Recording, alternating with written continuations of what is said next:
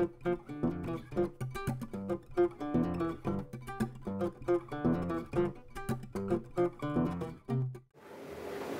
are other things you need to get your job? Well, I talked a little bit about internships with the agency. What you really need to get a job in the UN system is you need to meet people. I've had to admit this recently, is to get a UN job, you've got to know somebody. You do.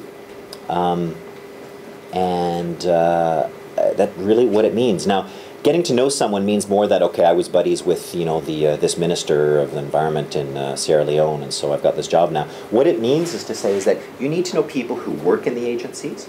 You need to know people who can tell you what's going on, what are the needs for skills, and you need to know people who know you and trust you and can help bring you into different interview processes. Because the UN system, the interview processes are very, very formal, but as you're all aware, even though they're formal procedures, the informal connections always make a difference, you know? If someone knows you or knows of your work, it's a leg up in an interview.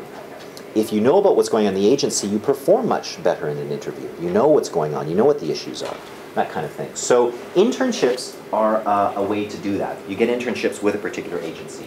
The other thing you get with internships is you get experience. You demonstrate that you work in a particular field. So the internships, they can be with the UN agency, but these are very hard to come by. I have to be honest. In our office, the internships we have are limited by the number of desks. We have 8 different desks. So we can't take more interns than that because we can't put you on the floor and you can't work at home. So one of the things we suggest instead is that you should find other organizations that work with us and get an internship with them. For instance, for biodiversity, we're in Montreal. The Secretariat's located in Montreal. We do work with a place called the Center for International Sustainable Development Law at McGill University. And people who do work at that center, be it research internships or fellowships, those people actually, they get jobs with us later on, or they become, they work on our projects or work with other national governments on that basis, so that experience. The other thing I think is really key is you need some experience working abroad. Even like me, if you're going to work in an office here in Canada, you need to have some form of international experience because the UN system places a premium on your ability to work in an environment, a multicultural environment, a cultural environment that is different from the one that you're accustomed to. And also, if you're going to think about working in some of these field placements, if you're going to work for UNDP or you're going to do work with the peacekeeping operations, they want to know that you've been able to live in a tent for 3 weeks, those kind of things. And actually, this cultural thing is very important because I was all smug that here I'm a Canadian and we live in a multicultural environment and I've lived in Montreal in 2 languages and I can manage this. And I found actually my first 18 months at the Secretariat very hard because I was working in a unit that was full of Brazilians and I'd never worked with Brazilians before. I mean, I also thought, oh, I work in Mexico, I know, I'm just fine. But I never worked with these Brazilians. See, I had 2 people who had come out of the Brazilian Foreign Service. And it was a very particular way they had of working professionally, an understanding they had of the way their organizations work, and hierarchy and structures work, and a sense they had of how the informal and the formal works. I was always having fights with them for 18 months, and I couldn't figure out what this was. We weren't getting things done. And so it took me a while to figure out that, first of all, my boss came from the Brazilian, Foreign Service, and there's a certain esprit de corps in a way that you tell him things and a way that you report through the channels. I had to learn that. Because I'd worked in an information technology firm where it's full of 25-year-olds running all over the place, playing foosball, and so I had to learn that that's not the way that the organization works.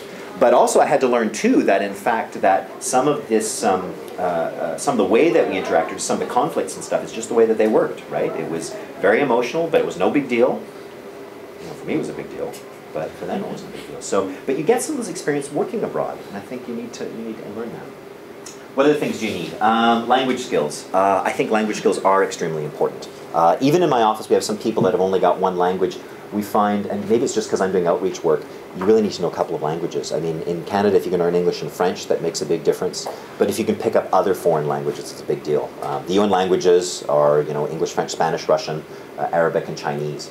And if you can master, at least 2 of those UN languages, at a fully functional level and have a working ability in one other, it makes a huge difference. It affects your salary later on, but it allows you to finish with other offices. And I've just said before, you need connections with the agency itself. You need to know people in the agency. You need to go to conferences where they are. For instance, with the Convention of Biodiversity, one of the things I would argue is that if you're interested in the field of biodiversity and you're interested in work at the convention, you should find out where our meetings are being held, our big intergovernmental negotiating meetings, and come to them. Sometimes we have them in Montreal, sometimes they're abroad, but with any agencies, you should have a chance to go to those meetings.